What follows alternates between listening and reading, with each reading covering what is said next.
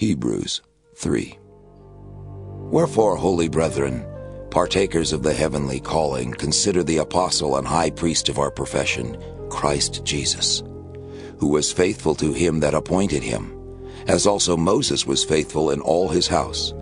For this man was counted worthy of more glory than Moses, inasmuch as he who hath builded the house hath more honor than the house. For every house is builded by some man, but he that built all things is God.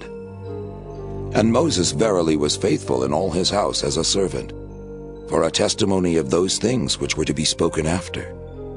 But Christ as a son over his own house, whose house are we, if we hold fast the confidence and the rejoicing of the hope firm unto the end. Wherefore, as the Holy Ghost saith, Today, if ye will hear his voice, harden not your hearts, as in the provocation, in the day of temptation in the wilderness, when your fathers tempted me, proved me, and saw my works 40 years. Wherefore I was grieved with that generation, and said, They do always err in their heart, and they have not known my ways.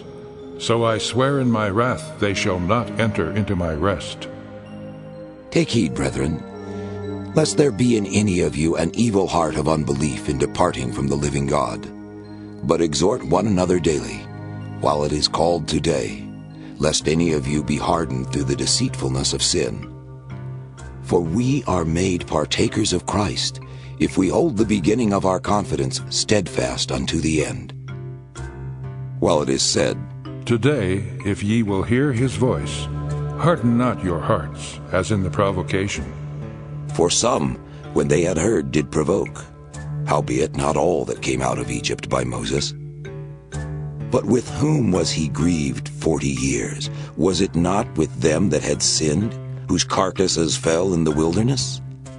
And to whom sware he that they should not enter into his rest, but to them that believed not? So we see that they could not enter in because of unbelief.